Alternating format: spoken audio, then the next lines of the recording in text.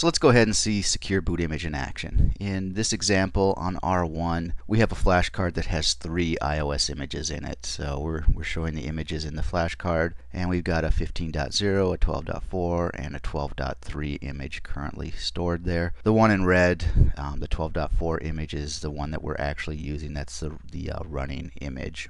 So we pop over into configuration T mode, and we issue the secure boot image. And remember, once again, boys and girls, you need to be on the console line for this to work. So then it's going to go ahead, hopefully, and successfully activate the image resilience configuration. And we get the syslog message, just like the documentation said that we would, and successfully secured the running image. So then we pop out of configuration and we go and issue the show secure boot set, which is our verification command. In this case, we can see iOS image resilience, and remember prior we had iOS configuration resilience for the secure boot config. So this is logical. It shows the version 12.4. It shows when we went ahead and did this.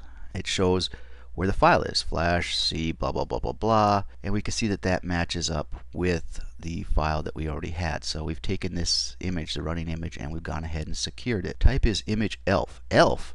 Do we got little motherfuckers running around with pointed hats and messing up shit? Now this is a file system. I think it's executable and linking file system, but I'm not 100% sure. Basically, this is just how iOS is determining that this .bin file is an image. So now we go ahead and run our show flash include .bin just to see the images that are in our flash memory, and we see the 15.0 and the 12.3, but we no longer see the 12.4. And the reason that is because that's the image that's been secured. This feature hides this image, so if you do a dir or a show flash or whatever, it's not going to show up in there. And we'll retouch on this at the end of the presentation, I think on one of the last slides, about some of the possible caveats with this this feature. But you can see where this is going, that if you didn't know that this was enabled, you had no clue about this feature, you'd go in and you'd take a look for your running image, and it would appear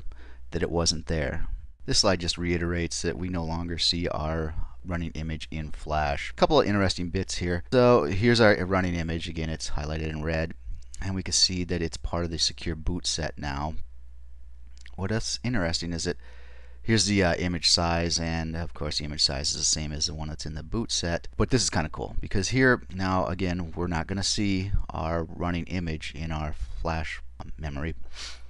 So even though it's not there, we kind of know that it's going to be there because of the amount of space it's being used. So prior to issuing the secure boot image command, we had, I'm not going to read out this number, this much space being used. Now we've got actually a little bit more, and trust my math on here, it's 4096 bytes more. So this image is still here, it's just hidden. And the cool thing is that 4096 bytes, that's minimal overhead. This feature is very, introduces very minimal overhead to accomplish the securing of the boot image. I've alluded to this a couple times already, that there are some quote-unquote gotchas with the secure boot image command, and the first of those is due to the fact that you cannot see this command in your persistent storage. So it's basically invisible. Not only is it invisible, as Cisco states here, the resilient configuration feature will deny any request to copy, modify, or delete the secure archive. And those characteristics lead us to the first gotcha here. It says, be careful when copying new images to persistent storage because the existing secure image name might conflict with the new image. And what that's talking about is that with the secured image being invisible, you can get an engineer on there and say, well, okay, we don't have an iOS on here. What's going on here? Let me go ahead and TFTP, FTP, whatever method you use to get the iOS image to your flash or persistent storage. And he starts that process, and because of the second bullet here, you can't copy, modify, or delete, it fails. And he's absolutely confused as to what's going on because he doesn't see the image and he can't update the image, upgrade the image, or add a new image on there. He can upgrade the image. If he's trying to put the same image on there, then it's going to fail because you can't modify or delete this until you disable the secure boot image command. And Cisco helpfully says, go ahead and do the show secure boot set. But if you're ignorant of the existence of this command and or the fact that it's configured on your device, you're never going to think to to do the show secure boot set, or even be aware that that command exists. So I guess if you're going to implement this, go ahead and make sure that all your engineers are on board and know that you've implemented this. Maybe put it in your engineering diagram, or state it somewhere in your policies for your routers, because it can be very confusing. I mean, you don't see it. It's not there, but it is.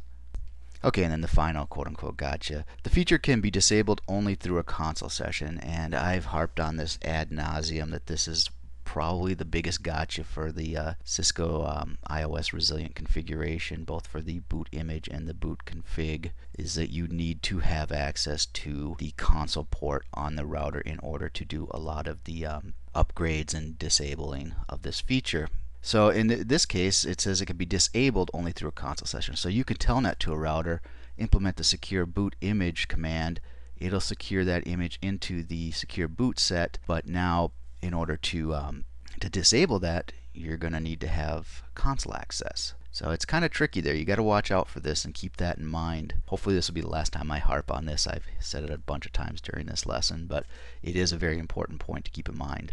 Alright, so we've reached the last slide, and of course the last slide is just going to go ahead and hammer home once again something that I've been warning you about throughout this entire lesson. So if you want to remove iOS resilient configuration, and that includes either the secure boot image or secure boot config command, there's a big limitation. And do you remember what it is? It's that you need to be able to log in via the console line in order to remove either the secure boot config or secure boot image commands. This is a big limitation, and you're probably sick of me telling you about it, but trust me, being aware of this is very important. So as you can see in these two examples, we've logged into R1 via telnet, and whenever we issue the no secure boot image or no secure boot config, we get the message you must be logged in. You must be logged on the console to apply this command, and you get a syslog message that says go fuck off, you're not going to be able to do this, you don't have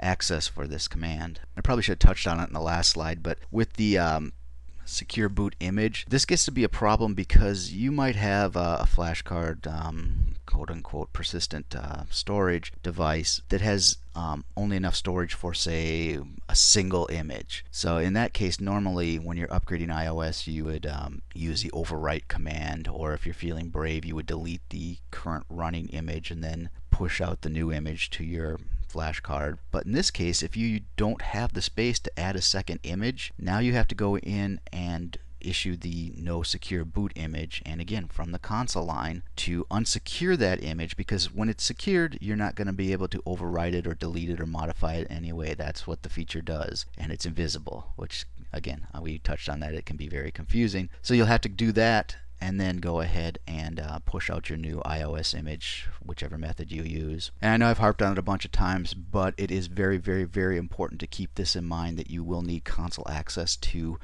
disable this feature. Unfortunately, you can go out to any router right now in your network if you have the privileges to get into configuration and issue the secure boot image or boot config. You'll enable it, but now in order to disable it, you do have to have access via the console line. So if you're planning to use this in your network, keep that in mind, because if you got, say, 600 remote sites and you push out a script that goes and turns on the secure boot image command, you've implemented that at 600 sites, but now you better have a fucking way to get on the console line at those 600 sites, because at some point you're going to need to disable this, whether it's just for an iOS upgrade to free up space or whatever, whatever the reason is. So I know I've said this a billion times, but it's better to be annoyed by it and remember it than not to be aware of it. And that's actually going to end the theory portion of this. I'm actually going to break off the lab portion into a separate lesson. So I hope to see you over there.